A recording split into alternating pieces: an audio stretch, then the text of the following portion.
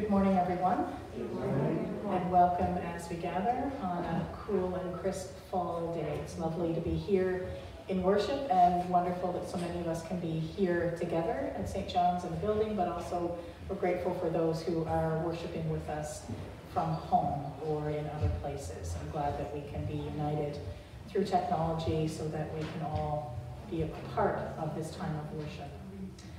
Our service this morning is a service of the Word, and everything other than the hymns are printed in your order of service.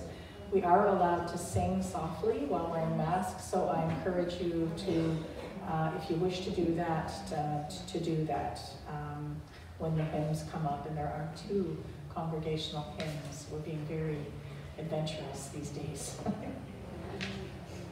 So we begin with these responsive sentences which are printed in your bulletin. Your love is as high as the heavens, O God. Your faithfulness soars through the skies. Your righteousness reaches the towering peaks. Your mercy the depths of the sea. We shelter beneath your wings. We feast on the food you provide. We open our eyes to drink in your goodness, for you are the source of all life. And because of your light, we see light. The grace of our Lord Jesus Christ and the love of God and the fellowship of the Holy Spirit be with you all. And also with you. Almighty God, to you all hearts are open, all desires known, and from you no secrets are hidden. Cleanse the thoughts of our hearts by the inspiration of your Holy Spirit, that we may perfectly love you and worthily magnify your holy name, through Christ our Lord. Amen. We continue with the prayer of confession and restoration from the Iona community. Not out of dread and fear, but believing God is faithful to forgive, let us rid ourselves of what we need to carry no longer. We confess to God and in the company of all God's people that our lives and the life of the world are broken by our sin. We have failed to do all that we could and have walked away from that which we might have done. God forgive us. The Almighty and merciful Lord grant you pardon and forgiveness of all your sins, time for amendment of life, and the grace and strength of the Holy Spirit. Amen. We continue with our opening hymn, Alleluia number 1, number 405 in the Blue Common Praise Hymn Book. Alleluia number 1.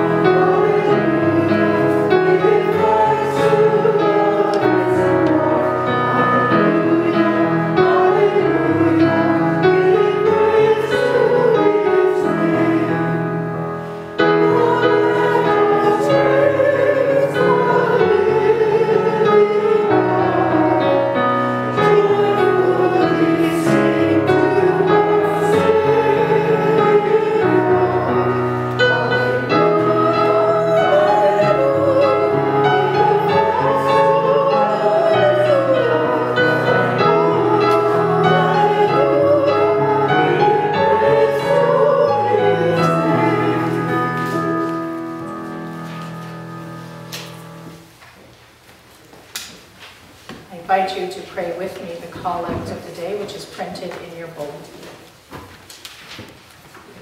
Let us pray. O God, whose image we bear and whose name we carry, yours is the world and all it contains.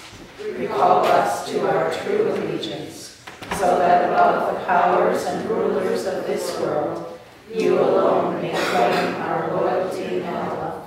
We make our prayer through our Lord Jesus Christ, your Son, who lives and reigns with you in the unity of the Holy Spirit, God forever and ever.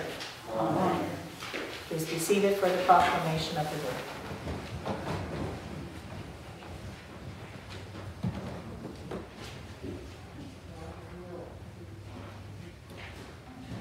A reading from the book of Exodus.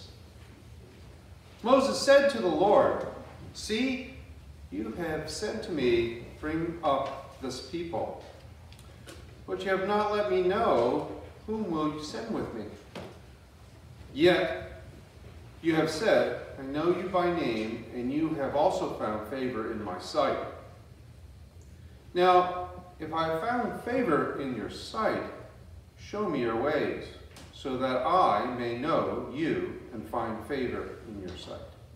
Consider, too, that this nation is your people."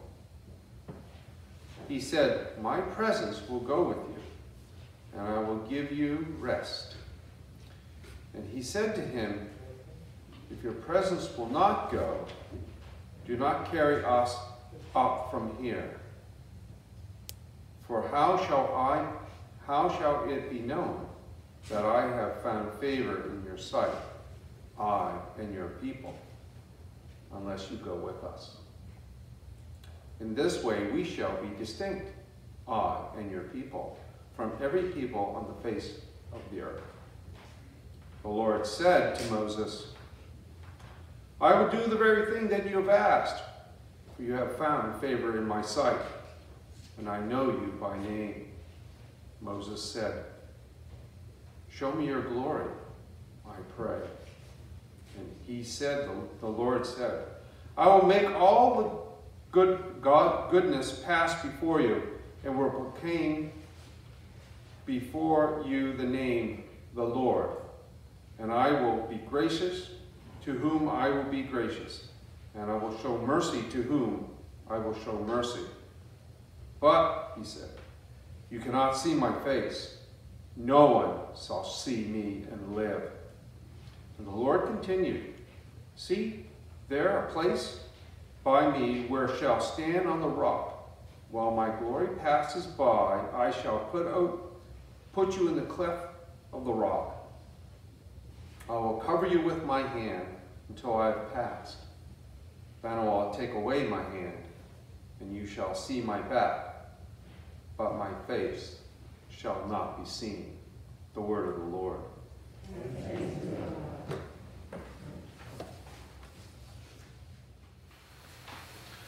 Psalm 99, printed in your bulletin. The response in bold print. The Lord reigns, let the people tremble.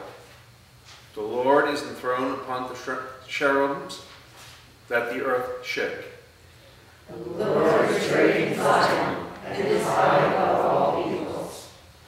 Let them confess your name, which is great and awesome. You are the Holy One. Almighty Sovereign, lover of justice, you have established equity. You have executed justice and righteousness in Jacob. Proclaim the greatness of the Lord our God, and fall down before the footstool of God. The Lord is the Holy One. Moses and Aaron among your priests, and Samuel among those who call upon your name.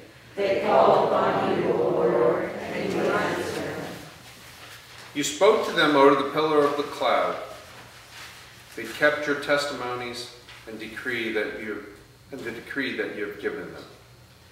O Lord our God, you answered them indeed. You are a God who created them, yet punish them for their evil deeds.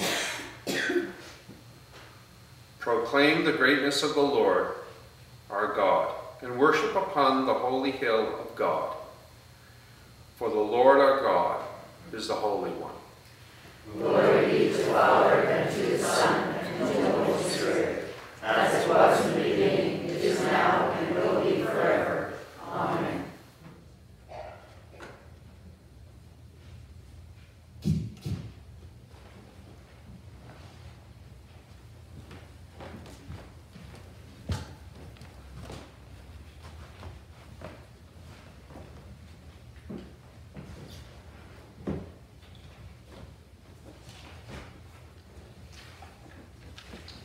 A reading from the first letter of Paul to the Thessalonians. Paul, Silvanus, and Timothy, to the church of the Thessalonians, in God the Father and the Lord Jesus Christ, grace to you and peace. We always give thanks to God for all of you and mention you in our prayers, constantly remember before our God and Father your work of faith and labor of love, steadfastness of hope in our Lord Jesus Christ. For we know, brothers and sisters, beloved by God, that he has chosen you, because our message of the gospel came to you, not in word only, but also in power and in the Holy Spirit, and will fill conviction just as you know what kind of persons we prove to be among you for your sake. And you became imitators of us and of the Lord, for in spite of the persecution, you received the word with joy, inspired by the Holy Spirit, so that you became an example to all the believers in Macedonia and Achaia. For the word of the Lord has sounded forth from you not only in Macedonia and Achaia, but in every place your faith in God has become known, so that we have no need to speak about it.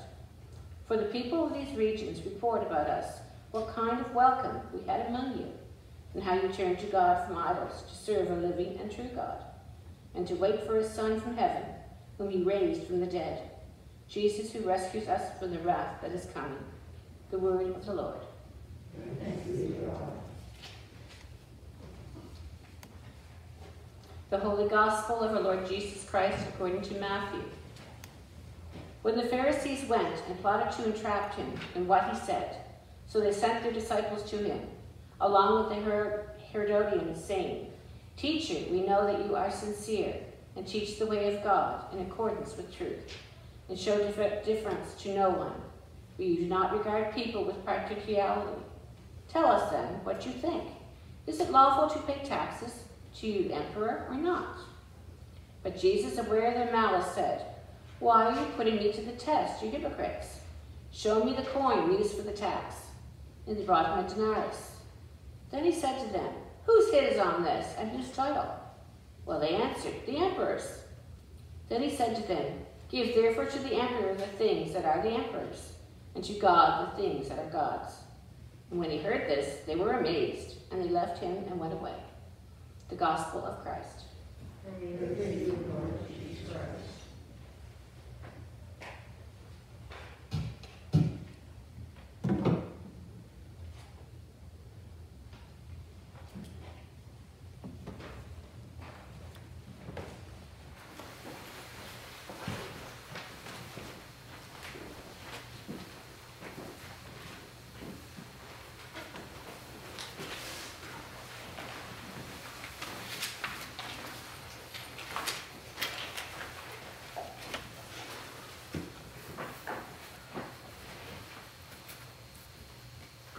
Peace from God our Father and from the Lord Jesus Christ. Amen. Render unto Caesar the things that are Caesar's, and to God the things that are God's. These well-known words from our gospel reading today will be familiar to all of us. The setting is typical of how Jesus was sometimes cornered by his adversaries. The three schools of Jewish spiritual leadership, the Herodians, the Sadducees, and the Pharisees. Schools that didn't see eye to eye themselves, and certainly not with a perceived interloper like this itinerant Jesus of Nazareth. In our gospel passage just read, the evangelist Matthew records a series of essentially loaded and unanswerable questions leading to debates between Jesus and these local religious leaders. But Jesus has a ready answer to all three attempts to trap him into ambiguity and what would then pass for heresy. First then, and the special focus of our scripture today, the Herodians aimed to politically compromise Jesus into bad-mouthing King Herod, the current local ruler and representative of the Roman emperor, and thereby the whole apparatus of the state, something that could easily lead to arrest for sedition. Incidentally, the Herodians were, as the name suggests, supporters of Herod, but surprisingly, most Jews were not. That's because Herod's family came from Idumea, a non-Jewish area, and therefore many Jews did not regard the Herods as legitimate rulers of Israel. Nevertheless, their question was a dangerous one. Is it lawful to pay taxes to the emperor or not? And we are all familiar with our Lord's ready response. Give to the emperor the things that are the emperor's, and to God the things that are God's. This celebrated sentence is one that we have all heard many times. How pertinent, we might wonder, is this 2,000-year-old sentence to our world today? It's first and foremost something that does indeed indicate that every generation and every nation has had to balance this dichotomy, as did our ancestors of old. And unquestionably, we also have certain responsibilities to the political state in which we live, wherever that might be. And political order in society is certainly necessary, and when it breaks down, chaos and suffering will follow. That doesn't mean the leadership of the state shouldn't be held up for examination, but for human society to function, some form of acceptance of state or political order is pretty well necessary. How difficult this assumption has been over the course of history, and how difficult it continues to be even today. Accepting the political rule of a perceived odious administration in our times is the lot of so many peoples. From Russia and Belarus and Turkey and Venezuela, to name but a few. And sadly, depending on your point of view, for the last few years, we could even perhaps include our beloved neighbor to the south, the United States of America. But Jesus clearly recognized that there's a line between politics and personal spiritual well-being, and urges us to acknowledge that there will always be a whole world out there that we have to learn to live in, and even to accept a world we may not particularly like. And this is the world of Herod, of Caesar, of the likes of Vladimir Putin and Viktor Orban and Nicolas Maduro, in the broad sense of the term. It is a secular world for the most part, and in all societies, in varying degrees of intensity, it also has as its hallmarks a competitive, unequal world, fast-paced and periodically unsettled by the unexpected, such as the current pandemic, which affects us all. But surely this famous sentence of rendering unto Caesar that which is his is more than just an acknowledgement of the fact that government, bad or good, is a fact of life. It is that, of course. But perhaps Jesus is also telling his followers to accept life as it is. He never preached political rebellion or sedition, but instead focused on what we can do for ourselves and others by seeking and following an honorable life, however we might want to define that. Each of us here forges a life, hopefully, but not always to the best of our ability. And each of us here experiences a certain amount of good and bad luck, in uneven doses to be sure. And each of us here must try to work within the system, not breaking the law or social conventions, trying to pass the various tests of life that come our way. But at the same time, as accepting life as it is, Christ urges us, in a sense, to transcend it, to give unto God the things that are God, and to exhibit these things in our daily lives. And what are these things that are God's? Perhaps we could pause for a moment to reflect on this. All of us will have our own thoughts on the matter, our own list of things that are God's. Perhaps it includes embracing what might be called our inner self, the non-egotistical self that seeks equilibrium and rest and the comfort that only God can give us. Perhaps it includes charity in its broadest sense, and love and gratitude and humility. And certainly, would you not agree, honesty and forgiveness. We are reminded of this in another passage from Matthew chapter 6, where Jesus memorably said, "Lay up for yourselves treasures in heaven, where neither moth nor rust doth corrupt, and where thieves do not break through and steal, for there, where your treasure is, there will your heart be also." Here, heaven is not some celestial sphere in outer space, but is where one's heart or attention will be. It is as if to say that what's valuable now is what God cares about. Treating people courteously, expressing gratitude and humility, loyalty to what we know to be worthy and honest, including, hopefully and where possible, the country in which one lives. But above all, at least for me personally, I think gentleness of heart, however we might want to define that sentiment, somehow sums up in a great sweep the various virtues our Christian faith proclaims. These various features, or things that are God's, help us transcend the material, raw edge of Caesar's world. A world of inequalities and often ruthless economic, political, and social competition, and plain unfairness.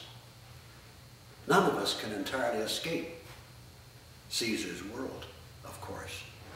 But the things that make us better persons, and in turn the world a better place, are immediately and always available to us if only we acknowledge them in our daily living. May we always strive to reach out for these gifts and powers that are within our grasp, and thereby learn again how to both cooperate with the world in which we live and to rise above its often undeserved and insensitive dimensions. Amen.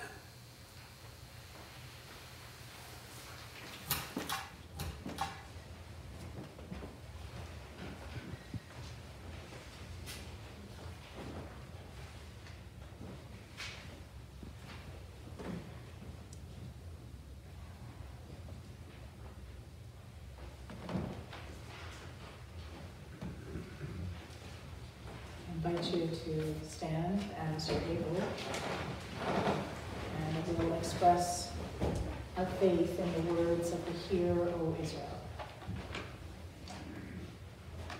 Hear, O Israel, the Lord our God, the Lord is one.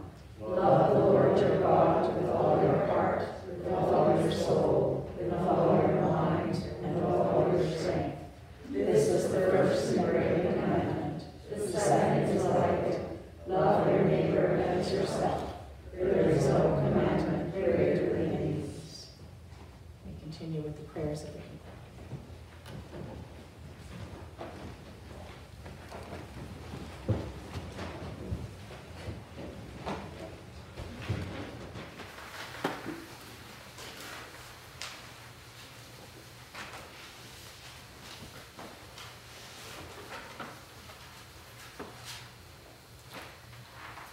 Our response today is, my part, compassionate Lord. Yours is, your love lives forever. We know that God has done so much for us. Let us bring our concerns to him for the church and for the world. People feel helpless, frightened, and seek reassurance from churches in all parts of the world. We pray for all the churches, including St. John's, our church, the Episcopal Church, and the parishes of Mahone Bay and New Dublin with Petier Riviere, Nova Scotia. Compassionate Lord, your love lives forever. Thank you, Father, for Sandra, our future bishop. We pray that you are with her and her family as they prepare for the transition that will affect all their lives.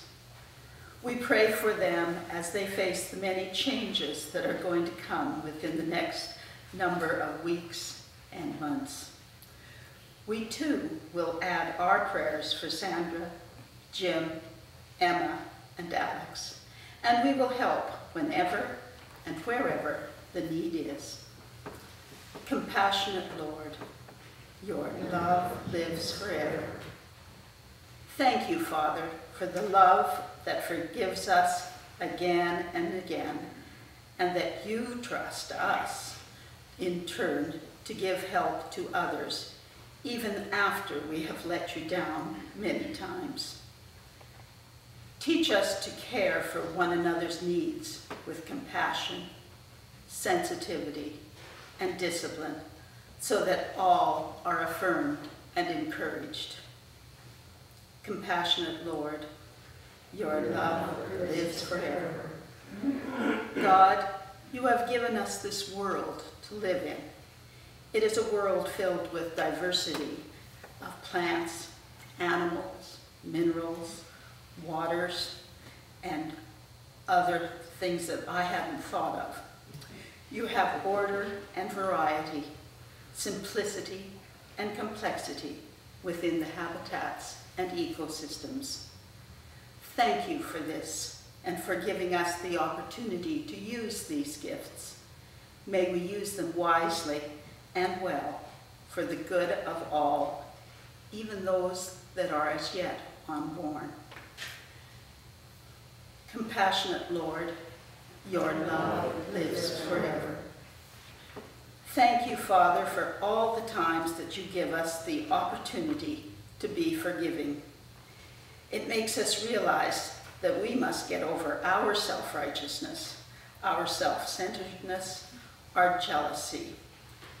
Help us keep learning humility so that we can become better followers of you.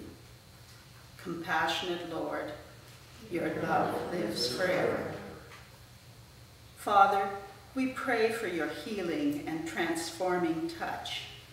May you extend it to Gloria, Connie, Heidi, Anne, Kathleen, Rob, Dawn and Betty, Sylvia, Roger, Vange, Tracy, Becca, Kathy, Willie, Annalie, Louisa, Bill, Jerry, Bob, Jean, Robert, Doug and Nancy, Beth, Jean and Betty, Andrew, Pam, Lee, Audrey, and Jonathan. Compassionate Lord, Your love lives forever. Father, we hold up the names of those who have departed this life and are at rest. We remember Wyatt Davies, the Reverend Canon Russell Elliott, Tony Hope, Dr. Tom Shaw, and Dr. Dick Taylor. May they find peace forever. Compassionate Lord, your love lives forever. Thank you, Father, for making us think of others and not so much of ourselves, and for challenging us to move forward with you, assured of your company and your love. Merciful Father, accept these prayers for the sake of your Son, our Savior, Jesus Christ. Amen.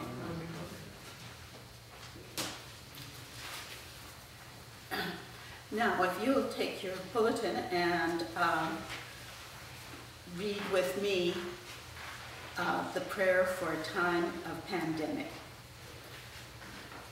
Loving God, whose peace passes all our understanding, as we face this present pandemic and experience fear and anxiety, may we hear your voice, bringing calm to the storms of our time.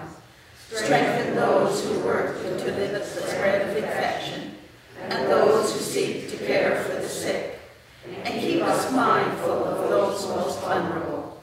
May we shape our living to protect one another, and may our changing habits, practices, and sacrifices be for the greater love of our community and for all our people.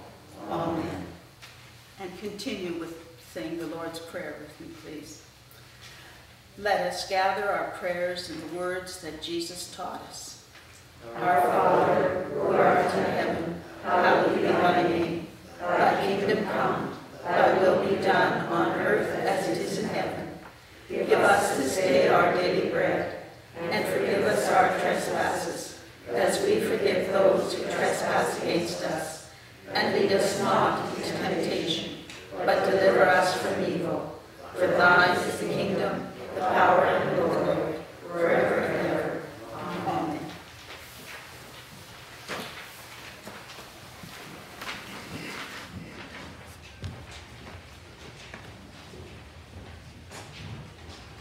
I invite you to be seated for this musical selection, Songs of Thankfulness and Praise, which Michelle is offering to us.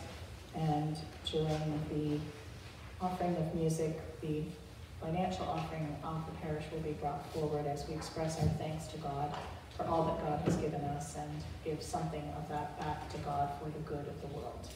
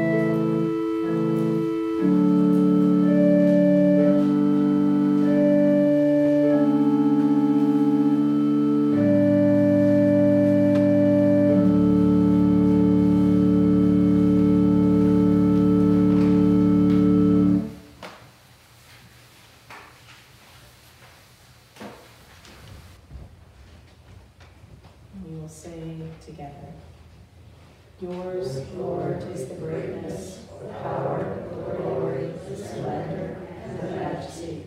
For everything in heaven and on earth is yours. All things come from you, and of your own have we given you.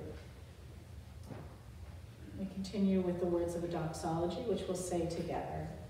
Glory to God, whose power working in us and do infinitely more than we can ask or imagine. Glory to God from generation to generation, in the church and in Christ Jesus, forever and ever. Amen. Life is short, and we do not have much time to gladden the hearts of those who walk this way with us. So be swift to love, and make haste to be kind. And the blessing of God, Father, Son, and Holy Spirit, be amongst you and remain with you always. Amen.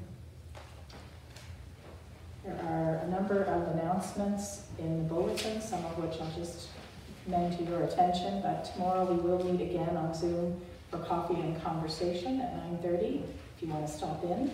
There is an ECW meeting at noon tomorrow here in the church, and so bring your mask, your lunch, and tea or coffee, and we won't be serving refreshments, but you're welcome to consume, and we'll honor all of the health protocols that we're meant to in terms of physical distancing.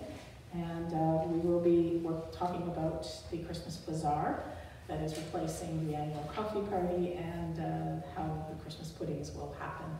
So we're starting to ask people to collect tins for that. Parish Council meets 7 o'clock this Wednesday evening, and if you have items you'd like to have brought forward to Parish Council, please let the wardens or myself know by noon tomorrow, and that way we can add them to the agenda.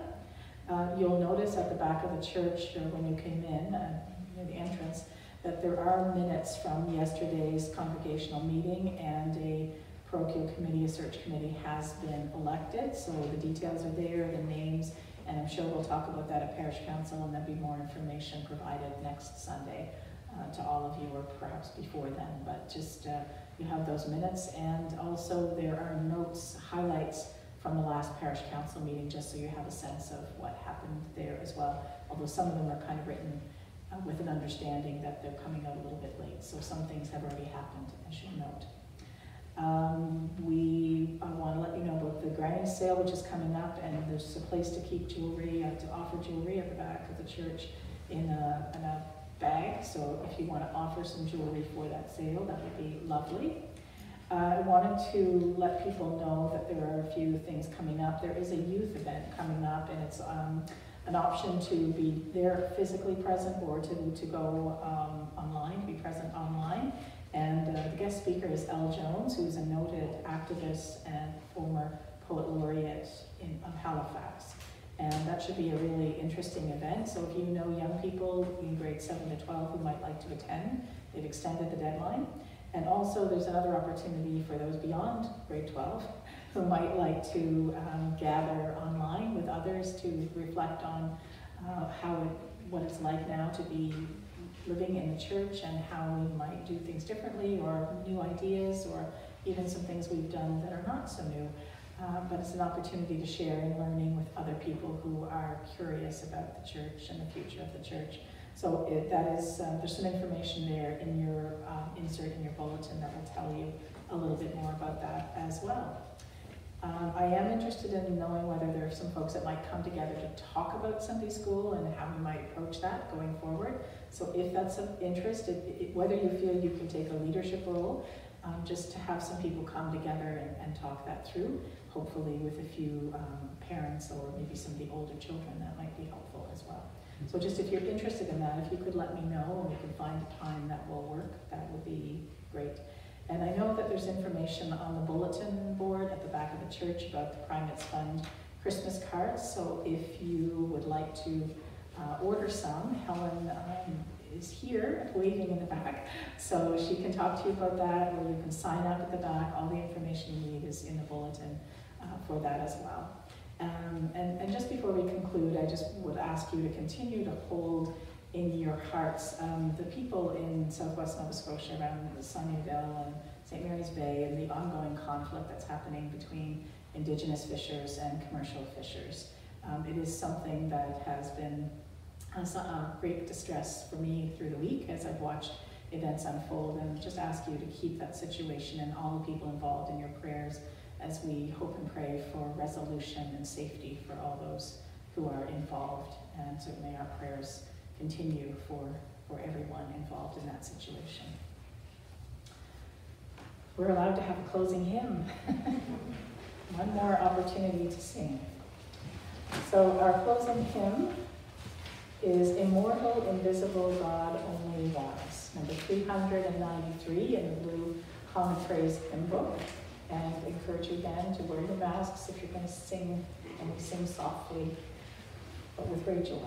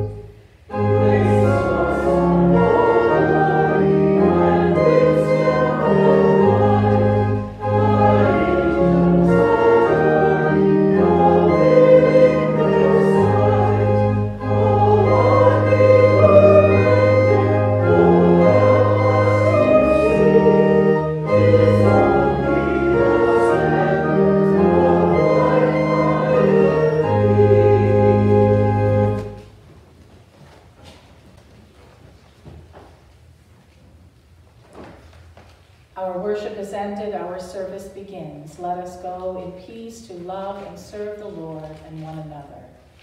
Thanks be to God. Hallelujah.